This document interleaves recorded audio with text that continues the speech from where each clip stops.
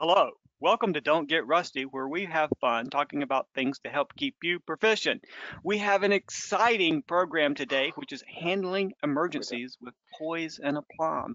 And we're going to be joined with, of course, our regular crew, but Chris Mosier is going to be presenting that to us. But before we make the introduction, Chris, let's move to the next slide. We just adore having feedback. We want to hear from you. So if you can see here, if you the little questions tab, if you tap on that, you can send questions to our many staff members in the back who are funneling us the questions, and we will answer as many as possible actually on the webinar. Chris, next slide, please. Got it. So I am Keith West, and my position here at AOPA is I work with flight schools to help them to deliver a better flight training experience. And I am joined by, I'm going to skip down to Pablo, our colleague Pablo. Pablo, introduce yourself, buddy. Hi, Pablo Morelia, Senior Director of Flight Training Technology. All things technology you can fly for you. And I have the pleasure of always introducing our guest for this week, and it is my pleasure to introduce Chris Mosier. Thank you, Pablo. Thank you so much, Pablo. And I really want to just express my pleasure at my esteemed colleague from Illinois and the esteemed colleague from South Carolina. I appreciate you guys being here with me. South Carolina? Oh, are you North Carolina? Oh my God. Virginia. Well, yeah, whatever. Okay, yeah. I thought you were the Carolinas. Come on. Carolinas, okay, lump it all together. That's fine. Yeah, we'll call it the colony. All right. Anyway, so my name's Chris Moser. I'm also a CFI, and I work at AOPA, like these guys with flight training and education. And of course, we're joined by Stephen. Hello, everyone. Who's helping us behind the scenes and will be helping us with getting your questions out. So please make sure you do ask questions as we go through, and we'll do our best. I got a question. Yes. Do we get wings credit for this? Why? I'm glad you asked, Keith, because it's on our next slide. So let's go ahead and take a look at what we're talking about today. We're talking about wait, before that, I got another question. Is this going to be recorded? Like if I had to drop off, is there going to be recording? Yes, in fact, it is being recorded, and what we'll do is look for that probably sometime tomorrow afternoon, usually when it gets posted. We'll take the recording today, submit it, and then usually gets on to our AOPA YouTube channel sometime tomorrow afternoon. So yes, you guys will be recorded. Look for that. Yeah, awesome. Okay. So today what we're talking about is handling emergencies, as Keith said, with Poise and Aplomb, and just the basic structure of how we're going to discuss this. First, we'll talk about what we need to know. So what are the types of things that are useful for us to know? And then we'll talk a little bit about some suggestions overall for how we can practice emergencies and really keep ourselves not just familiar, but really proficient with them. And then we'll also talk about some suggested training activities. And these are all just meant to be sort of a jumping off point, because I'm sure some of you folks out in the audience will have some great ideas as well. And then of course, the bonuses today is as long as you used your email, gave us your email when you registered for the webinar, that's the same one that you use with your FAA account, the Wings account, you will automatically get Wings credit. So we will get that taken care of for you. So just make sure that you've given us your email that is the one that you use for your FAA account. So let's get started. First, Stephen, would you please roll the poll? And we want to take a look at how many times have you had an in-flight systems failure or emergency? Is it a never? Hopefully, knock on wood. Is it 1 to 2 times? Maybe 3 to 5, or just so many you can't even think about it? It's it's like scarred you. Hey, Chris. Hey, yeah. If I may, do you have any handouts? And if so, where are those available? Very good. We do have some handouts. There's a couple of links that we'll mention during the presentation, and you'll find those, I assume, over on that sidebar. There's a section called handouts, and you can click on that, and it's a PDF that you can then download and get the couple of links that we're going to discuss. That way you won't have to try copying anything down or trying to take screen grabs or that sort of thing. Wow, did you do that handout yourself? I know, it's really visually stunning, isn't it? It's a Word document. It's a Word doc. Yeah, it just has the things we'll talk about with the links just for your convenience there. I think there's 4 of them on there. Look at those numbers rolling in. It looks I know. like So let's check out what we got here. Yeah. So we've got clearly we got 76% voting. We've got the results there. So the majority of us, 1 to 2 times, which is and I almost wish I would have asked how many hours we could compare with this, but how many hours we've got for flying. But 1 to 2 times, vast majority, then never, knock on wood. And then a few of us, very few, with more than say 1 to 2 times. So anything you guys have too on that?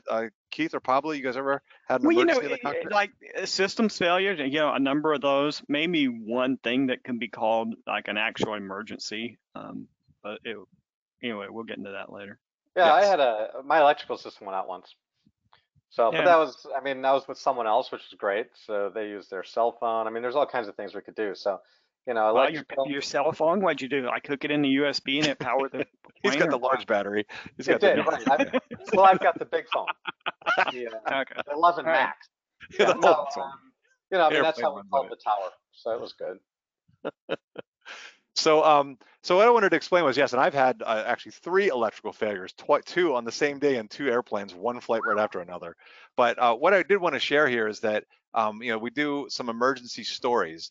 And so one story that I wanted to just kind of relate, and it kind of leads into sort of what I hope is the moral for today, is that I used to fly freight for a company out west, and I was flying a Beech 99, which is kind of like a stretched out King Air. And this is a little bit of time doing that, and I was up at cruise. I used to take off early mornings, and I was over northern Arizona over the mountains, and I'd been in cruise. I was on kind of a longer leg, just waiting to get to the next VOR, and yes, we didn't have GPS. And I remember as I was sitting there just relaxed and chilled, both my engine fire lights came on, and so the immediate thing that happened was I went into like, and then I remember quickly looking at both engines, left and right, going like, are they actually on fire? And I remember being taught, if you have a fire, you pull these T handles and put the fire extinguishers on, which is of course going to shut your engines down. And of course, what was running through my head as well as, my God, I hope they're not on fire, because I'm over these mountains and there's no place to land, and I don't want to have to fly with no engines. So luckily what happened was that in that couple of seconds, that 1, 2, whatever, however many seconds it was, that initial sort of holy crap, this is happening thing kicked in, my training then kicked in, and so I know follow procedures. And so then I started going through my checklist for it. And what happened was, there was a switch, there was a little dial that we had on the airplane that you would use, and you could rotate it to test mode, which would show all the lights. So you could test it during pre-flight to make sure all that the annunciator lights were working properly. It had vibrated down into test position, because like I said, I'd visually looked and I didn't see anything wrong with either engines, and all the engine instruments were okay. And so then I just put it back into the normal flight mode, and everything was fine. But I can tell you that little chill, sort of being relaxed, was gone for the rest of the flight. I was wide awake and very alert for the rest of the flight. And the point that I kind of wanted to make with this is that you will fly like you train. So luckily in that job, of course, I was flying every day, and I did make a point of trying to review my emergency procedures because I wanted to be ready. And in that moment where, had I not been prepared, where I could easily see how panic or sometimes other reactions might take over, in that case the training took over. It's like I went back to what I was taught to do. I went back to my training and followed procedure. So either Pablo or Keith, do you have anything like that you would see as the same sort of lesson that you learned? Or You mean like an indication that you interpret it as an emergency or what? right, anything like that, or where you maybe had experience with something like that where procedure Well, took over in times of stress? I'll throw mine in later. Okay. Yeah, I had an actual failure, but just let's keep going here. All right, so what do you need to know then in order to be prepared? How are you prepared so that when things like this happen, that training will kick in? Because of course, if you don't train for it, the training won't kick in. Who knows what you'll end up doing? And of course, we'll talk later about accident case studies. You can see sometimes what people end up doing, which we're like, why did they do that? So that I think some of the most important things are, number one, systems knowledge. You need to know your systems. And I know sometimes when we're going through pilot training and we're learning, it's like we do it because we have to do it for the check ride or because our instructor makes us do it. But the real reason, and I'm hoping that a lot of you folks have already figured that out, is that knowing your systems knowledge helps you with emergencies, because when you understand the system and then look at the emergency procedures, you'll gain a much deeper understanding of why you're doing that. And additionally, it adds into helping you troubleshoot. When something's wrong, if you know how that system works pretty well, you can start to troubleshoot yourself and figure out what's the appropriate action to take here. Why is the checklist telling me to do this? And you can think about these things as they're happening, and sort of try to figure stuff out. Because of course it's a whole different situation than like in a car where we can just pull over on the side of the road and then stare at it. We've got to do something when we're in the air to handle it and get it down safely. Well, so Chris, somebody is saying you might define system failures and emergencies. Do we want to talk about that for just like a second? I mean, like maybe what the difference is. When does a system failure actually become an emergency? Right. And that's a little bit what we'll talk about on the next slide when we talk about when to declare an emergency or how to exercise your PIC authority. It's like, obviously, I would say that, and I don't have an official definition here necessarily, but I would say that you can have a systems failure. For example, like we had these electrical failures. It sounds like we've all had them. And I know that all the ones that I had were during day VFR. So the engine's not going to stop running. So when it comes down to it, was it really an emergency? I was in day VFR conditions. Not really. It was more of just more of a nuisance in the sense of being able to communicate with ATC to get back to a towered field, which is where I was in all cases was flying to. So I would say those are not emergencies. Clearly, emergencies would be something like that's going to affect the safety of flight. So if you have a full electrical failure and you're in the clouds, you're flying IFR, now that becomes an emergency. Or if you have an engine failure or fuel starvation, that can become an emergency situation where now you're having to face potentially landing in a field somewhere, or you're dealing with a fire, something that's really immediately affecting your safety. Let's dive into this just a little bit, because I was giving a simulator flight to an instrument student this morning, and I felt his vacuum pump, right? Is that an emergency? So are you asking my opinion on that? Mm-hmm. Yeah, I would say that if you're in the clouds, you're in actual IFR and you're now flying partial panel, and I'm assuming you're talking about in a steam gauge type of situation, I would say that for most people, yeah, that's an emergency, because while we do learn how to fly partial panel, I mean, let's be honest about it. When you're actually out flying IFR, how many of us actually train regularly as much as we probably should on being proficient in partial panel? And so I would say that can either is or is going to soon become one, because you really need to get out of those conditions and get down to just minimize the risk that you're taking in controlling the aircraft on partial panel. Well, and so my student, he did declare an emergency, and I thought it was a good idea, because, when you're declaring an emergency, you just say, hey, I've got something that's happening here that's not normal, that's impairing my ability to control the aircraft, and maybe I need special consideration or handling. It's not saying my wing fell off and, I'm in this dire type situation. And Right. and I've been to a number of various educational aviation events or whatever, and they'll ask how many people have declared emergency, and a handful of hands will go up, and then they'll say, well, how many people did that come back on them? Did they have to fill out paperwork with the FAA? And nobody ever raises their hands. And Right. I think the point I want to make here is that if you feel like you need that special consideration, don't worry about whatever consequences are. Declare the emergency as soon as you have some sort of issue, and then worry about the consequences later, because it's not likely that there are going to be consequences. All right, that's me talking. Exactly right. And in fact, and we'll talk about that on this next slide coming up. We'll go into a little bit more detail with that. Oh, I'm just like one slide ahead of you. You are. Right? You're thinking ahead. That's good, Keith, because that really gets into anticipating what's going to happen. And that's one really good stuff to be prepared for emergency. So clearly you are ready to go. So the next part is when you have your systems knowledge, and so you've got to take that to a different level, though, than maybe during your training. It's not just about that I can diagram or I can identify the parts of an electrical system. It's really also knowing the practical application of what it looks like when things go wrong, and then how to handle them. Like, what are you actually able to do in the cockpit? You're obviously not going to be climbing out and pulling the cowl off to fix things while you're in the air. You need to know, what can I do from within the cockpit for these controls that I do have, and to handle it. And like for example, with a vacuum failure, that's a great one for IFR students, is what does it look like? Because we all know, if you've done instrument training and seen a vacuum failure, that it's quite insidious. If there is no flag that comes down, or if you don't notice that there's a vacuum failure, like there's no flag on the attitude indicator, then it's insidious in the sense that it'll start to drift and just slowly go. And you can actually watch that if you've got an old school attitude indicator. When you shut the airplane down, just watch how long it takes to spin down. And so you won't notice it. And so you might get yourself in an unusual attitude before you realize it. Well, So and that's go ahead. Oh, no, sorry. I was just going to say, so declaring an emergency, Mayday, when, where, differences. Yeah, let's do that on the next slide.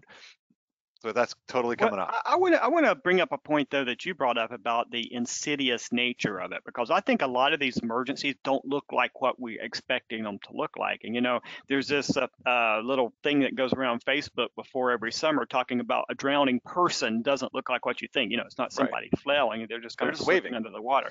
Well, it's kind of the same with the flying. You talk about the attitude indicator just slowly going off. My emergency was that we lost a cylinder, okay? And so it was a a big pop, and of course your heart jumps like that, and then you're like, all right, the engine's still running, how well am I doing here? Can I make it to my next airport? And it's really weird, the ideas that you have in your mind. And of course the answer was no, because we expect when we have an engine failure for the prop to stop, something like that.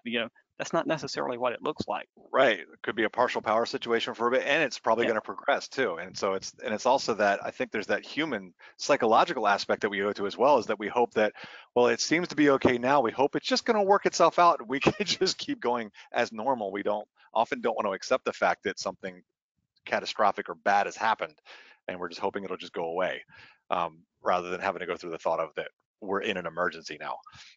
Cool. All right. All right. And then the last bit here on this slide, because we will talk about that PIC authority and when to declare as soon as we get to that, the next one over here, is to memorize your procedures. Make sure you know your emergency procedures. If your airplane, like 172s, for instance, are a pretty good example, on the emergency procedures, they will have bolded items that are the memory items.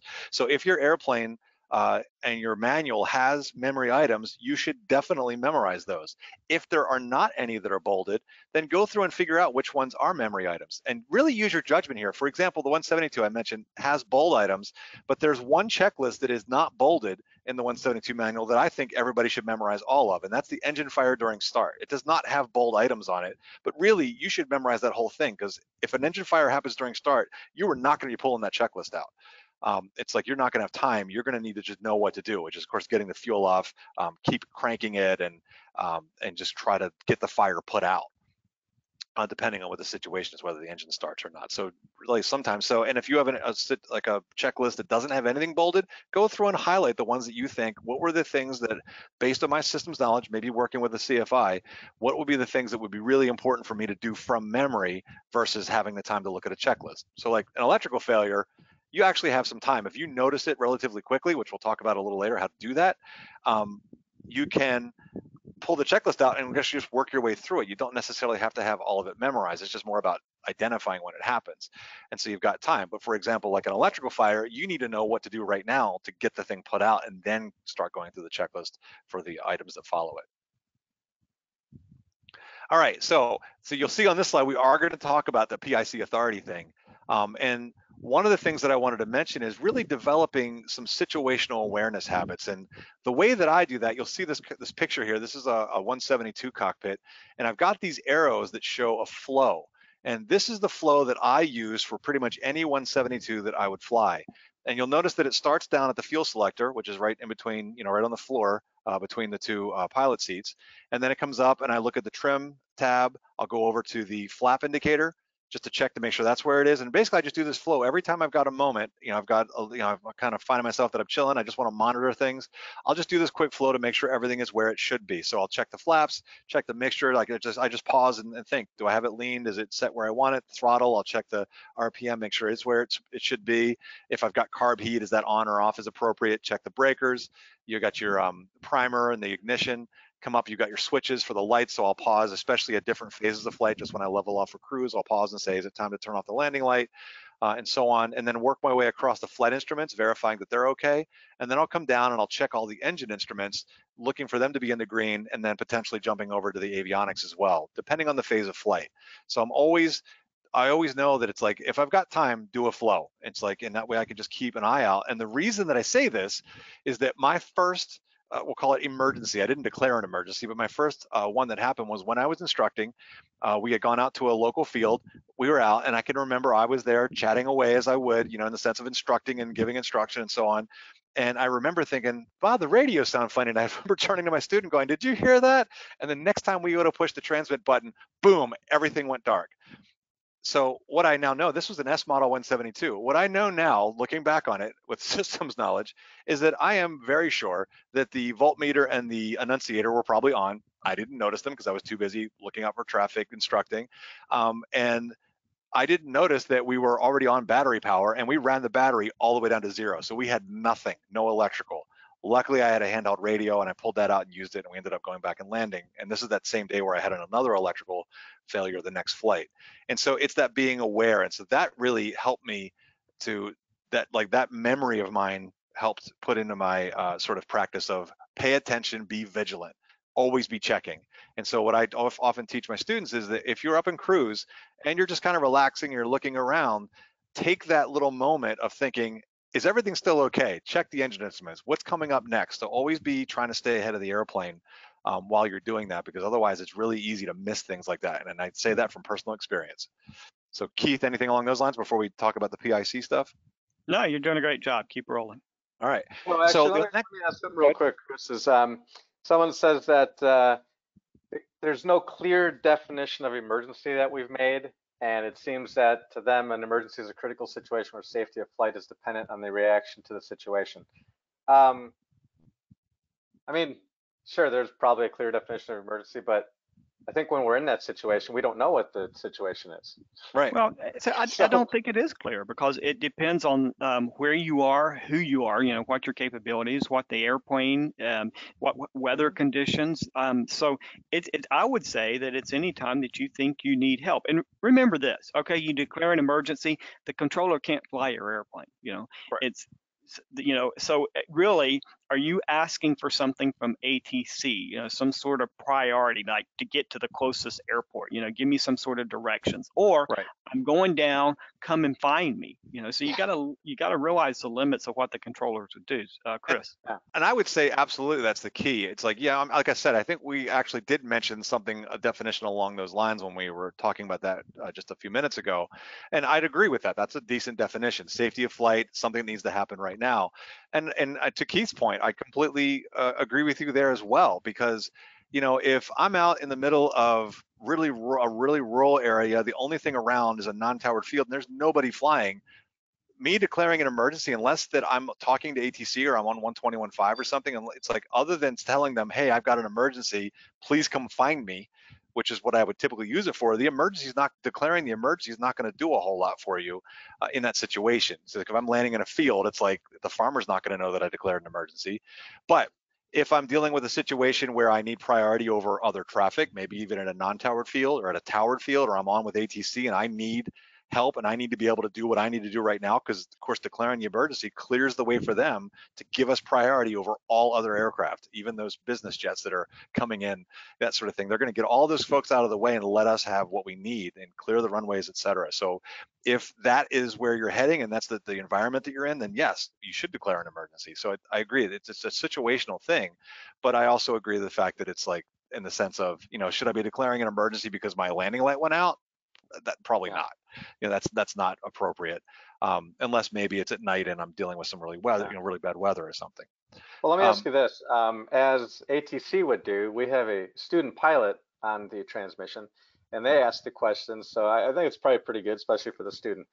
He says, "I'm a student pilot, and I understand there are situations where you don't realize you need help and you fail to ask, but I'm confused why there's hesitation to get help when you think you might need it. I've heard tapes of conversations with ATC and a pilot from catastrophic accidents, and ATC asks, are you declaring an emergency? And they say no."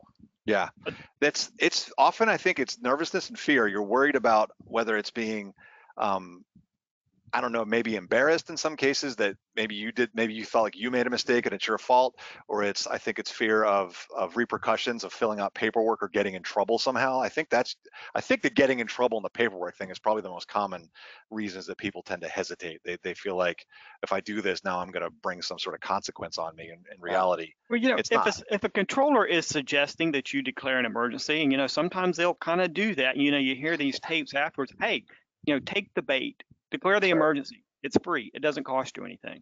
And in fact, to that point, that there was a story, there was a colleague of ours at AOPA named Tom, and he used to fly traffic watch out of Martin State Airport around Baltimore.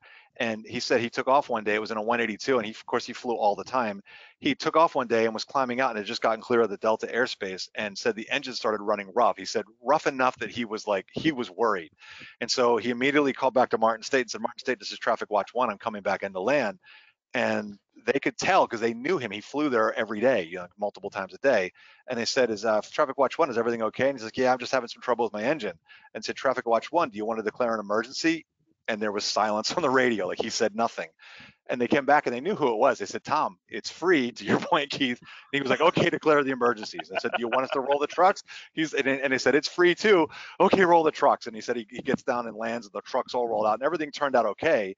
but it was that same hesitation. Here he was, he had a real emergency, but he was like hesitant to do it.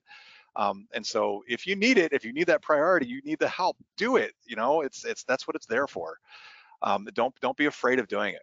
But I know from my own experience, I got in 2 situations where I was dealing with icing, and it's like in fact, one case I was flying along. It was in Arizona, and we had this one layer of clouds in the wintertime. And ATC, I was on with center, and ATC happened to put me at an altitude where I was in it. And as I entered it, I saw ice building up on I was flying a Piper Lance at the time, and ice was building up. And this airplane's not certified for icing. And ATC was talking to somebody, and it was almost like they were having a conversation about something, and I couldn't get through. So I just put the power and I just climbed up 1,000 feet to get out of it because I was getting ice. And they came back on and said, M flight, whatever I was, M flight 1 or 304 or whatever, is everything okay? And I said, yeah, I was picking up ice. I had to get out of it. They were like, oh, okay. Now, if you think about that, did I violate a reg? Yup. Because I was on an IFR flight plan. I was on flying IFR and I busted altitude, but it's like I couldn't get through. I needed to tell them. And so I just did it. And that kind of gets to my point of don't be afraid to exercise your PIC authority, because could I theoretically have gotten violated? Yes, I could have. But they just said, oh, okay, is that altitude going to work for you for the rest of the way? I was like, yes, it will. Okay, just maintain that altitude. That's all that happened. So I'm not saying to not ignore them, but in that case, I couldn't get through and I was able to get myself out of the situation. So don't be afraid to use your PIC authority, because as Pablo or Keith mentioned earlier, that ATC is not flying the airplane for you. They're not in there with you. So it's up to you to maintain safety of that flight. And if it means declaring an emergency, then do it. Do whatever you need to do to make sure the flight is safe. Will we be covering squawk codes as well? And I was not planning on covering squawk codes, but of course there are the 3. Keith, help me out because I didn't go and look up. We had 7,700 for loss of comms. Or I said emergency, sorry, 7,700 for emergencies. 7,600 is loss of comms. Yeah, loss of comms, and then 7,500 for if you get hijacked. By the way, sort of random trivia thing here. I was out in Arizona, the same place where I had that electrical failure, Falcon Field in Arizona. And we had landed and we had forgotten to put the flaps all the way up as we were taxiing. And so then I found out that taxiing with your flaps down is also a sign of hijacking. So ATC called us and asked, they were like, is everything okay? Like, because your flaps are down. Why are and you I was like, oh yeah, we forgot to put them up. They said, by the way, that's a sign for hijacking, just so you know. So is it hijacking if I'm like on a trip and somebody has to go to the bathroom, so I have to land early? They're hijacking my flight? Does that Absolutely, because that's annoying. Yeah. Your flight has been hijacked. All right. And the one other tip I wanted to make here was that really take time to think ahead through scenarios. Think, for example, in the electrical checklist, if you have an electrical failure, one of the things, if you can't get that alternator reset to start working again, it says, start only use minimal equipment. Well, what does that mean? Because there's no guidance in your flight manual. You've got to think about what is drawing power and what do I actually need? So for example, I can tell you from experience that transmitting on the radio draws a lot of power. So what you may want to do is think ahead of time, go through and you can look at your breaker panel and tell like how many amps does each of these pieces of equipment pull, and think, what if I was in that situation, in various situations, if I'm flying in the clouds, or am I in day VFR, or if I'm flying at night, what equipment do I need to keep on for the electrical, for instance? And so what would I be willing to turn off? And in case I had one electrical failure that happened, and so we asked ATC, like, hey, is it okay if we just turn our transponder off? You got us on radar. Can we just turn us off? We were heading back to Charleston, West Virginia on that flight. What are all these, we've been looking at this slide forever, and, I'm seeing these big arrows. What is that? What are they? That was the flow that I mentioned earlier. So it's the flow that I follow in a 172, where I start at the fuel selector and work my way up here to the flaps and the engine controls and across, looking at the breakers, switches, up to check the master switch and the switches here, like avionics and lights, across the flight instruments, and then down the stack here for engine. I can tell from this picture why you keep losing your electrical system. You don't have the alternator on. yeah, that's true, isn't it? Or this picture, yeah, go ahead. Can ATC declare an emergency for you? Yes, they can. Yeah. Although we did have a situation at Frederick not that long ago where someone was coming in and ATC kept, I know what it was, that they were trying to get the person to request special VFR, and I guess that they can't do that for you. ATC is not allowed to give you special VFR, and they kept suggesting, like, do you want something special for that? The guy just wouldn't do it, unfortunately. Hey, so to go back to the original question, we never covered Mayday. Wait, let's roll the poll and let people take the poll while we're talking about this. How about that? All right, so this one, how often do you practice emergency procedures? Do you do it every flight, periodically, just during my flight review, or I just don't do it enough in general? So yeah, so the Mayday, so you've got the two calls you can make. If you need to kind of break through radio chatter or something, you can of course say Mayday, Mayday, Mayday, and then say what it is. You're kind of breaking into a frequency or breaking through the chatter. Or you can also use pan if you have, it's more of a I've got a problem, I need urgent help, but it's not quite an emergency yet. You can say pan. So was there any more to that question than just what those are, or? Well, and I want to point out that, a lot of these procedures are from the days of of yore. And so there were not many people on the radio. I mean, a lot of the modern environment where there's constant chatter back and forth between the aircraft and the controllers, you really don't have to go Mayday, Mayday, Mayday to get their attention. All you have to just say is, I'm declaring an emergency, and right, that's going to do the job for you. Yeah. So if you need it, and like I said, you can use it if you like. Okay, let's take a look at the poll. Let's look at the results here. While we're there, sorry to continue to go back to this, but you needed extra content anyway, Chris. Did I? I've got more. So someone asked a good question about where to declare the emergency. They were asking if they should do it on CTAF if you're at non-towered airport, or is there another specific place? All right, so I would say that if you're at a non-towered field, and especially if there's potentially, or that there's other traffic in the pattern, yeah, declare it on CTAF, because that way you can get other people to go around or get out of the way so you can land. So you let them know, like, I've got an emergency, like I've got to land. In the case that you are like on with flight following or at a towered field, or you're just talking to ATC, or you need to get to ATC, like if I was going to land out in the middle of a field somewhere, I would either already be half tower. Like a lot of times I'll keep Frederick's frequency in on the radio just while I'm flying, because if I'm not going to be going to another airport, we're just out in the practice area, I just have it there. So I would call them and let them know. And the main thing that I want to do is I've already got the frequency tuned up. I already know who it is. And that way I can know that I can talk to somebody and tell them where I am so they can start calling emergency services for me. And so in the case of like flight following, I'd talk to whomever I'm talking to. So that's why I like to use flight following personally on cross countries, or if you're talking to ATC, just let them know like what's going on. And I like having that radar contact for that reason. They know where I am. I'm having an emergency. I'm going down, so you can see exactly where I am. And so hopefully they can start sending some help out for us. So how's that poll going? Oh. So the poll looks like, check it out. We've got, how often do you practice emergency procedures? And we have the vast majority, 51% saying periodically there, and then 29% not enough.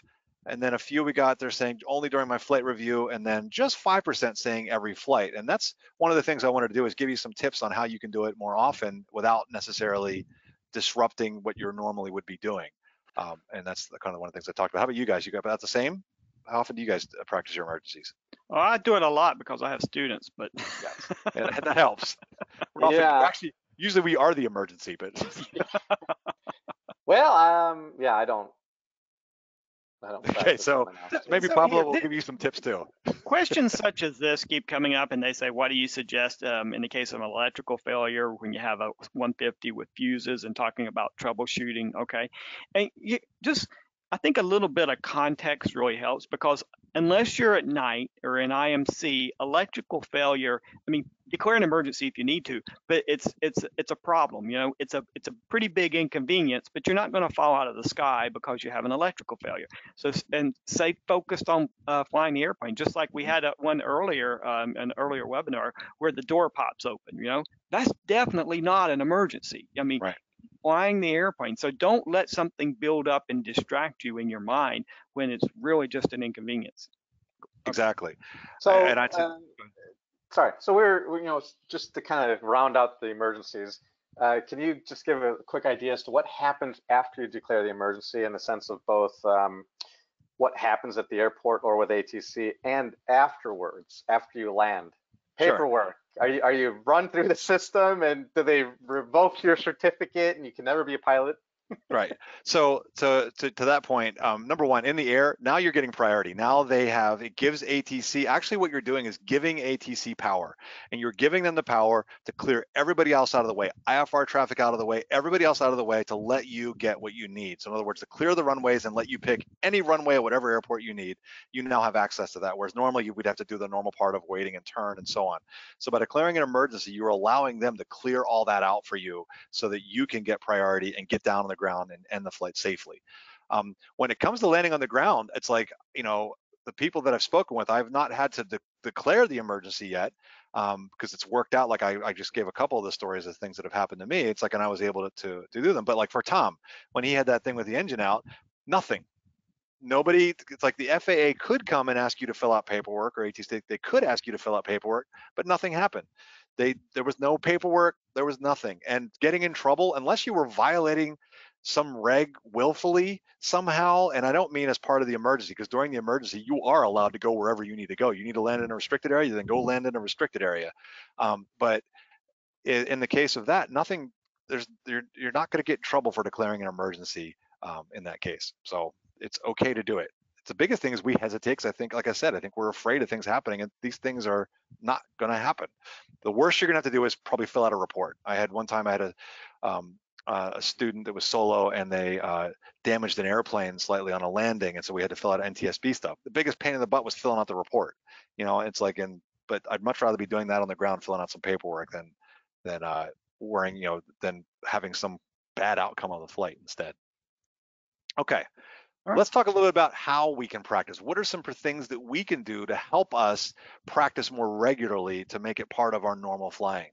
One of the things I would say is that you can run your procedures regularly, both in the airplane and on the ground. So I know that Keith, you had mentioned, and you may elaborate on this in a bit here, but you talked about having an emergency of the day when you were in the Navy, right? And so what you could do is do that for yourself. Say, I'm going to practice every time I fly. You know, I'm going to do one emergency. I'm going to review at least one emergency before I do it. So maybe before I start the engine, I think to myself, hey, what is my engine start, you know, the engine fire and start checklist, and run through that. I used to do this when I was flying, especially when I was flying freight. I would do it on the way to the airport. I would go through, especially I was flying multi-engine airplanes, I would go through my engine out on takeoff procedures because I wanted to make sure it was fresh in my mind, and I would review those kind of things. And then sometimes in cruise, I would pull one out and just review it just to try to stay current on it. So there are times when we definitely can do this. Chair flying it too, having a poster of your cockpit, if you've got that, and just kind of going through that is a really powerful way to keep yourself prepared and just make a habit of it. So it doesn't mean you have to do all of them all the time, but try to go through a regular rotation of, I'm going to review these things. Another one is to seek training with a CFI or other experienced pilots, especially ones that fly that particular airplane. That's a great way because they'll be able to tell you, oh, I had this situation happen and here's how I handled it. And then here's a good way to practice, so they can simulate what happened for you and let you work your way through that process. So, and to that point, using the flight review not just as I've got to do this every 2 years for this minimum hour of ground, hour of flight thing, but actually using it to help you become proficient. Think about what airline pilots have to do. You know, when I was flying freight, it was the same thing. We flew every day. I flew every day, multiple hours a day, and every 6 months I had to go back in for training, recurrent training, where they would review all this stuff with us.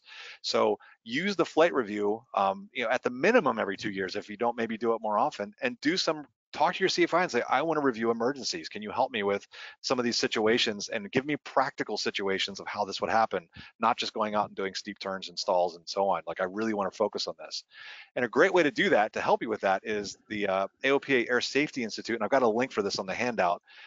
It's the Focus Flight Review, and they've gone through and created several lists of things where they've got ASI courses and videos that are listed for the ground prep part. And I'm going to tell you right now, these definitely take more than an hour of ground, an hour of flight. But you've got these focused ones that focus on using systems, which is effectively those systems emergencies we talked about, positive aircraft control, which is meant to help address things like loss of control accidents that happen, weather and CFIT, sort of getting into the IFR, and they've got several other ones as well that you can check out. So I would just recommend those. Keith, did you want to mention anything too about the Navy training or some of the stuff that you've experienced? Well, you know, something I like to do to keep it like top of mind is I read the stuff. You know, I mean, like we have in our magazine, it's Never Again, or Flying Magazine. I learned about flying from that, and you know, then they'll have accident reviews. I read all that stuff, and you know, and things I had never even thought of, you know, comes to mind, and you see how other people are able to handle their events, and it just kind of, to me, it just keeps it top of mind. Cool. I'll tell you what, the ASI videos, those are like situations you sit there and go, oh, wow. And then you just keep going, well, I wonder, and they answer the question. I mean, that's good. But the NTSB ones, those can be dry, but I read some of those reports too, you know, depending on what the situation is. I mean, it's funny, usually it's based on things that happen nearby, right? Because it's kind of like, oh, when they called the DuPage Tower, or they called Chicago Trade, kind of like, oh, okay. And then they were over Crystal Lake, you know, and you're like, So it kind of puts you in that situation of, oh, Yeah. I've flown over there. I wonder what I would have done. And a lot of those I know are available like free online. I know Mhm. that like flying, I think the Air Safety Institute stuff is free to anybody, not just members. So the Air Safety Institute stuff, if you get our magazines, that's a great thing too, is I know our magazines feature like one of those a month. There's a regular right there. I'm going to do one a month. I'm going to read the one that's in the magazine. Mhm. I know the Flying magazine, which often is pretty widely distributed too. I think they've got a column like that as well. So take advantage of those and review them. It's a great way to do it. And I've got a link that we'll talk about in another slide coming up that has that on it as well. Ah, Make reviewing procedures a regular part of your flying. So these are just two, and this is not the only by any means, but these are two things that I like to do to prepare myself and to stay current. Landings, power off. During my commercial certificate, actually, I shouldn't say that. When I did my commercial certificate, we didn't have to do power off 180s, but later, of course, I had to teach them. And I now teach those to private pilot students too. I think that is one of the best exercises, to pull the power, beam your landing spot, and glide it all the way in, and not just make the runway, but make it to your spot. What amazing training that is. And we can do that every flight. Every time you're on downwind, of course, as long as there's not traffic in the way, you can request a short approach and practice doing these power off landings. What a great practice tool. And it is then something you can apply, like in the graphic here, to using, when you have to do the engine out over a field, because now you already know what it looks like. You know how to glide. You know how well your airplane glides and what those angles look like. Hey, Chris, Another one too. I'm sorry. We have a comment from David. He says he's a student pilot and that his flight school lets him sit in the airplane and go through, Perfect. That is perfect, exactly. And one of the things that you learn when you become a flight instructor, because you have a whole lot more time to look at stuff, you'll see switches that you never knew of before. Because when you're training or you're flying, you're concentrated on just a few things. But the more time you spend with it, and the more familiar you get with it, the more you're going to be able to respond to situations. In fact, Keith, that reminds me of the point that you made yesterday when we were chatting about what's one of the major advantages of having a CFI with you. Is that, remember we said that they catch they're going to catch everything, because we have all kinds of time to see switches that weren't done properly and everything else, because that's all we have to do is sit over there and watch these things. So take a CFI with you. It's a great way to get safer. So the takeoff briefing is another thing that I really think is important to do. And this is something that really got drilled into me. I mean, I'd learned it before flying powered airplanes, but flying gliders. Because in a glider, one of the things you have to deal with is when you're launching, there's the rope break issue. If the rope breaks, you've got to be ready to turn around. And what altitude do I do that? And we'll talk about the impossible turn a little later here. But the takeoff briefing, before you get onto the runway and before you go power up, make sure you're doing a takeoff briefing and review every possible thing that could go wrong. So if I have trouble before, like if I'm accelerating and I've not left the ground, what am I going to do if something's abnormal? And of course, you go pull the power, max brakes. If I've lifted off and I've got runway remaining, what am I going to do? If I've lifted off and I don't have runway remaining, but I'm below a certain altitude, what do I do? And then if I'm above a certain altitude, when will I potentially turn back around to do the impossible turn, the quote unquote impossible turn, to go back and land? So use that. And one of the things I do is I have adopted and started training the glider call out, which is we say when we reach that altitude for turnaround, we think about three things. I say 1,000 feet, nose down, turn left. I've already thought about which way is the wind blowing, because I want it to go into the wind so it doesn't blow me downwind, and turn back around. So it's like I make that a call out now. 1,000 feet, nose down, turn left. I've already thought about what I'm going to do. And the thing that I like to do is not in a morbid way, but I like to get myself into the mindset of it's going to happen. And so when it happens, this is what I'm going to do, because I'm hoping to shave some of those seconds of the, oh my gosh, this is happening right now. Is it real? I'm hoping that I can get myself mentally through that. So when it does happen, if it ever happens, but when it does, that I'm ready. I already know what I'm going to do. I've got a plan. Hey, Chris, within the next 5 minutes, we would like to go to being able to answer questions and things like that, open it up. So just we're almost there. Real quick, go back to the last slide. Okay. So someone asked, in this situation here, you're practicing it, but if you went to the left, wouldn't it be a better eyesight for doing that, because it's on your side instead of on the opposite side? I think potentially yes, because you'll be able to see the pilot side. Of course, this is for me because I sit on the right side. But there you go. But no, really what's going on here is, my guess would be, this is obviously at a non-towered field, and if you're going to practice this overfield, this is a graphic I just pulled out of Flight Training Magazine, that that make sure they're probably doing it on the side of the pattern is why they're doing it that way. So they happen to be coming from the non-side pattern side and then went over to the pattern side to do these.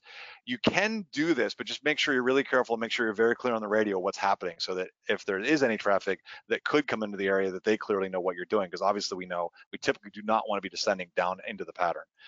But yeah, it's like I like to do the power off 180 and then I'll do the circling thing usually out of the field. But if you've got a field that you know you can safely do this, it's really a good exercise to be able to circle down and actually land on the runway. Okay, let's go to this next slide here. The simulator is one of the most powerful ways. And in fact, I know my students, when we do emergency day in the sim, it's always this ugh, because it's like constant failures.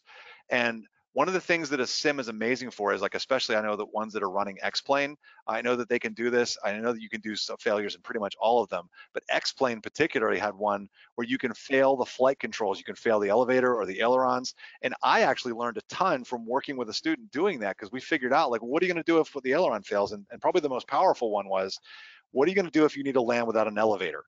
And when you look at the elevator control cables, like on a 172, there's 2 cables. So it's more likely that you're going to lose just one of them, not both.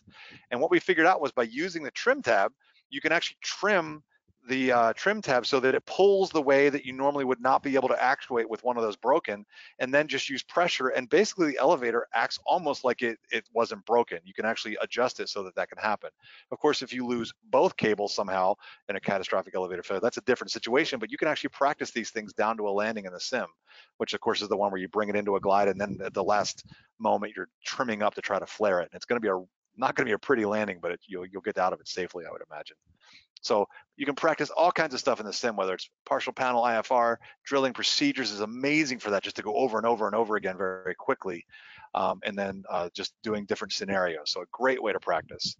Let me just get to this so we can get to some questions here too. Other training ideas, want to recommend, there is an article that's a link on our handout for the impossible turn. Of course, that's the one where if you lose the engine on climb out, and it gives a great way to practice that. So check out that article. I do this all the time with my students now, and that's how I determined that I would turn around at 1,000 feet or whatever it is. You can find the altitude for your airplane with some safety buffer in there for knowing how to do it.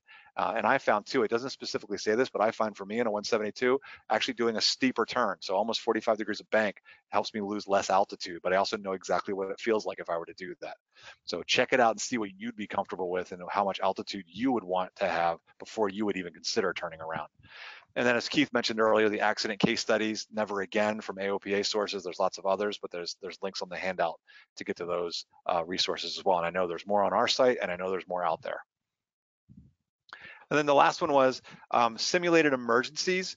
And so this one is Rod Machado, I think it's in our CFI eFERC, has 2 videos that he made. And so there are creative ways that you can simulate using with the help of a CFI or an experienced pilot to simulate emergencies. And one that he does, or 2 that he does, is one he does the ever lowering ceiling. So you've gotten yourself into bad weather, simulated of course. And then what he'll do is just say, okay, now your ceiling's at 3,000 feet. And every couple of minutes he says, now the ceiling is lowered to 2,500. And has the pilot work through the situation of they're having to fly lower and lower and still be able to navigate to get where they need to be. So that's a really creative way to do a simulated kind of a low ceiling, almost VFR into IMC scenario.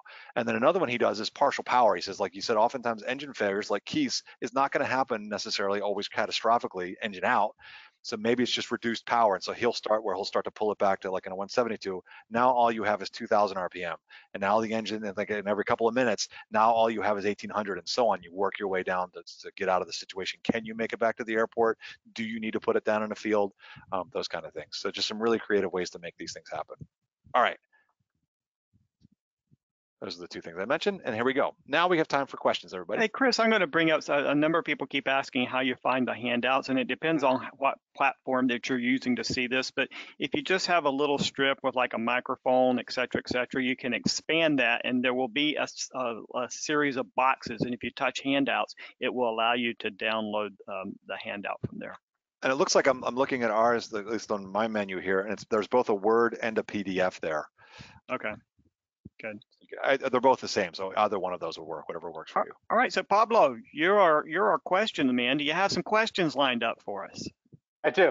A lot of statements though, which is interesting. A lot of people with ways to remember, 7,500, 7,600. So I'll start with that since great segue. That would help me. So this is funny. I like this one. So for 75, 76, 77 in that order, it's hi Jack. I can't talk now. Have an emergency. That's cool. I like that. So hi Hi Jack. 7,500 starting the I lower, was right? like, I'm going to use that. Hi Jack. If you can't talk now, have an emergency. That's good. I love it. That's great. Yeah. Because we had a couple others. There was one for emergency. I was something like going to heaven. I'm like, no, no, no, no, no. That's not an emergency. That's a whole different level of issue. All right. So we got someone asked, you mentioned earlier about something with emergency procedures monthly, and they thought it was a publication you were talking about. So they asked if you could just, redo that, talk about that a little more. Sure. So what I actually meant by that was that in AOPA's magazines, and not only our magazines like in Flight Training and in AOPA Pilot, but also in other magazines too. I know that, for example, I know one other one that I happen to be familiar with is Flying Magazine. They typically have a column in there where they will review an accident. So that's what I meant, was that you could make it at a minimum that I will review some accident study at least once a month. And so those magazines are one way that you could cue yourself. Oh, I got my new magazine. That cues me to remember, go review the emergency case study that's in there. And of course, our Air Safety Institute puts out some amazing videos on real accidents that happen as well. And they've got a podcast series too, which I believe is the Never Again one that I mentioned. Cool. Okay. You talked about a sim that does scenario training. Can you go a little more info on either if there's only one, if there's I was trying to write that. No, there's not necessarily one sim. This is really about being creative. So what you could do, we've got access to a couple of different types of simulators where we have in our flight department area, and so that what you can do is take accident case studies, and this is where it's good to have a creative CFI, but you can take actual accident case studies and put yourself in that situation, set the weather up the way it was in the accident, and then see if you can work your way out of it. I also know that I think it was NAFI and it was at the EAA at AirVenture that can you help me, Keith? Do you remember the name of the tent that they did? The Proficient Pilot? Pilot Proficiency Center. Yes, and that was in sort of working with Redbird, I know. They had a bunch of scenarios that they set up too. So you might be able to look online. I unfortunately, I don't have that with me. I don't have that necessarily. I don't have access to that right now, but that's an example where they had a whole bunch of scenarios that you could go and fly, and they would tell you how to set sort of like what the conditions were. So you could just be creative and then put yourself into some situations, kind of look at what are the things where people get themselves in trouble and see if you could work your way out of it. And that can include systems failures, which are very easy to do in the sim, and then setting up the weather and the conditions. And you're going to probably want a CFI there with you, or if you've got your home sim, have somebody help you that can then run it and potentially lower the weather conditions and and make it more challenging so that you can kind of simulate what happened. And so that is one of the more difficult things about a simulator. They don't really come with prepackaged scenarios that you can just dial up. And so you like Chris says, you have to be creative and you have to work, build a situation. Talk with a flight instructor, and maybe they can do that for you. Now, one thing I will say, I don't know about X-Plane, and it doesn't necessarily mean that it doesn't do it, but I do recall in the old versions of Microsoft Flight Sim. I have not had the opportunity to mess with the new one, but I do recall there being challenges in some of those simulators, and so I think there may be some where they give you some of these harder things. But the biggest thing you can do is you set yourself up for, look at an accident case study, and you can do it yourself. But there are sometimes some out there that they'll have a sort of a starting situation, like here you are, go, see if you can get yourself out of this. Oh, here's one that popped up. It says, before you land off field, we're supposed to open a door. How much drag does it produce? None. Don't worry about it. Yeah. You got bigger problems. Yeah. Exactly. And the biggest thing is just trying to get it popped open so that, of course, it doesn't get stuck, if you land hard, or that the airframe gets bent as you're rolling out or whatever. So yeah, don't worry about that.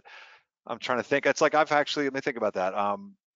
I've actually had a door come open. We had that also, that the guest we had on some time ago too, and I don't remember them saying anything about aircraft performance. He could just feel the oscillation because that jacket was hanging out of the door, the oscillation over the elevator. But yeah, I don't think it's enough that you're going to worry too much about it. So here's a question that I have some experience with. It says, if there's no other traffic, would a Class C tower allow you to practice a turn back to the runway after takeoff? I haven't done it in Class C, but I have done it in Delta a whole lot. I mean, if there's a bunch of people out there, no, that's probably not good. But go early in the morning, and sure, they're happy to let you practice something like that. Well, and the other thing too is ask. Yeah, Just exactly. ask. It's almost like the emergency thing. Don't be afraid. You're not gonna get in trouble. The worst they can say is, no, we're too busy. Exactly. That's exactly it. The worst they'll say is no. In fact, I found that the best days for that are on the days where it's a little dreary because there's not a lot of people flying. And so you got the ceiling high enough that you can safely be in the pattern. And I remember in Arizona one time, we had what's called Arizona IFR. That's one cloud. But we had a day where it was kind of like an overcast day and nobody was flying because they were also used to just perfectly clear of VFR. And so I went out with it was another instructor actually, and I went out and we just ended up, it was calm winds. The tower let us go back and forth on the runway. We didn't even have to like fly a pattern. We would literally take off, climb up, do the engine out, come back, take off, do it again, and come back. And we just went back and forth the whole time. We did it for probably half an hour. So yeah, just ask. You'd be amazed at what There's a guy that does that at Frederick almost every morning. He lands on every runway. Is that the guy with the aerobatic plane, like a decathlon or something? Yes, yeah, some kind of sort of tail dragger like that. Yeah. Cool. All right. All right. What else we got, Pablo? Well, now this one, this person made a statement that I wanted to bring up because I have my opinions on it. I won't give them until I offer it up, though. So this person says, I would add any time, if this is about when to declare an emergency. He says that anytime you're outside, operating outside FARs, it's an emergency. Well, I guess I'd want to qualify that as that a willful, like I just want to get away with something. I'm assuming it's because I've got to do something for safety of flight that takes me outside of the FARs. Then But I would say that's you need pretty to declare an emergency. broad, though. Yeah, it's very broad. But I would say that if I'm there's assuming FARs that, for everything. yeah, in the spirit of what we're talking about, I'm assuming they're saying that if you're outside of the FARs because of a safety of flight issue, that you know you're operating outside of the regs or you're going to break a reg because you have to for safety of flight, then declare an emergency, of course. But if you're doing it just because you're trying to do something fun, quote unquote, then that's not an emergency, obviously. Okay. All right, so I mentioned the hijack. Okay. When you declare the emergency, we covered like the kind of the after and all that stuff, but what kind of things will be replied if you were to declare an emergency at that moment? What will ATC say? Mhm. They're gonna ask you, number one, what do you need? And then they're gonna ask you about the whole thing of souls on board and you know, potentially how much fuel do you have. And don't feel like, you know, if you're too busy to answer those questions, don't worry about it. Yeah. You know, the priority is aviate, fly the airplane. In fact, what was it, the movie, A Miracle on the Hudson, Miracle, whatever?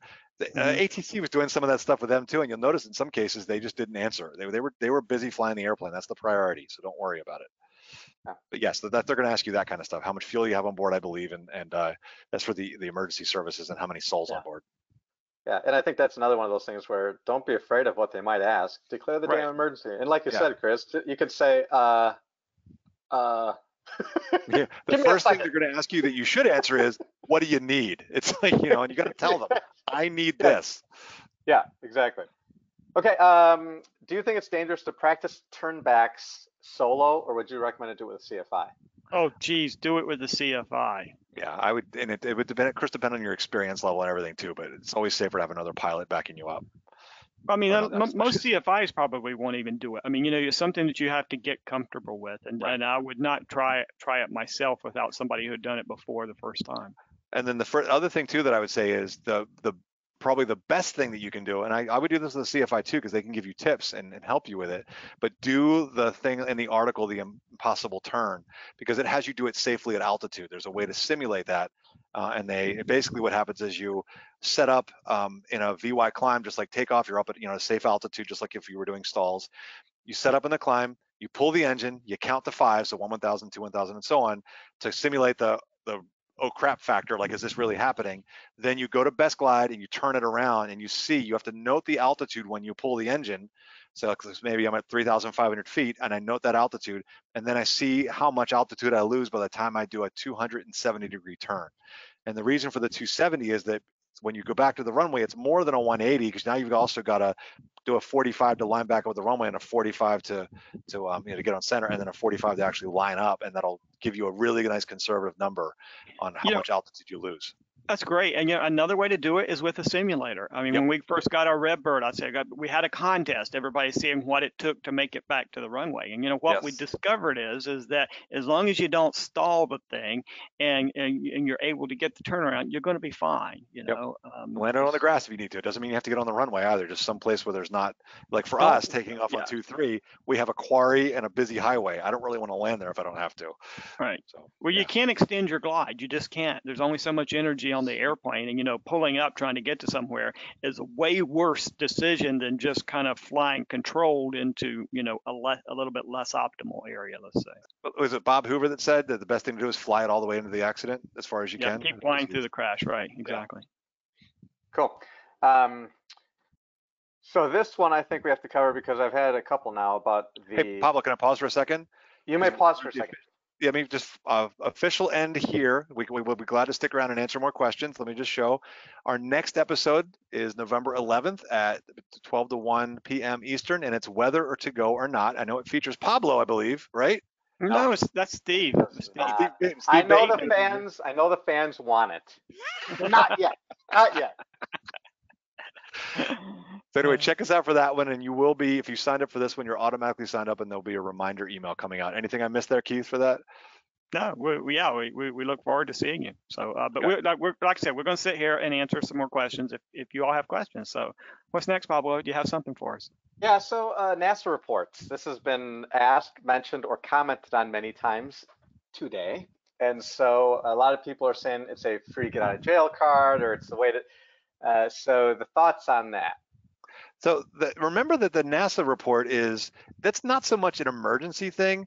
That's more of an issue of I screwed up and broke a reg by accident. Remember, it was not a willful violation. And so it's that get out of jail free card. You get to use it like once. I think it's every 5 years or something.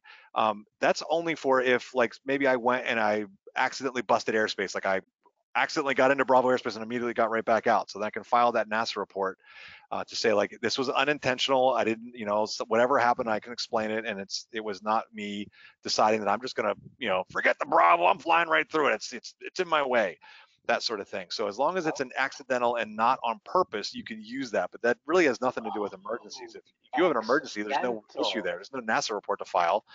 It's get it down safely. Hey, somebody's pointing out that is it November 12th? It's on a Thursday. Is it the 12th or the 11th? Somebody check that for us. But somebody else is asking a question: is why is it 270-degree turn? And it's because so here's your runway right here. Okay, you take off and you turn. There's going to be some radius to that turn. You will not be lined up with the runway after a 180-degree turn. You've got to continue that turn, and then you have to turn back. And so that's why you practice this sort of thing to understand that geometry. Like I said, if you have access to a simulator, do it there. Yeah, because you can, and of course you can do this also aloft at a safe altitude. I would definitely recommend with an instructor. And so it's that 180, and so it's the 245s. You got to do a 45 to sort of get back over to where the runway center line would be, and then another 45 to actually turn and actually line up with the runway.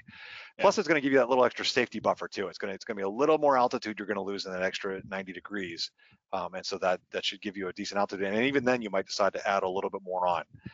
And definitely practice with an instructor on board. Practice with the angles of bank, because I find that a shallow turn, it takes a lot longer, and a wider turn, you lose a lot more altitude than if you just go a little steeper.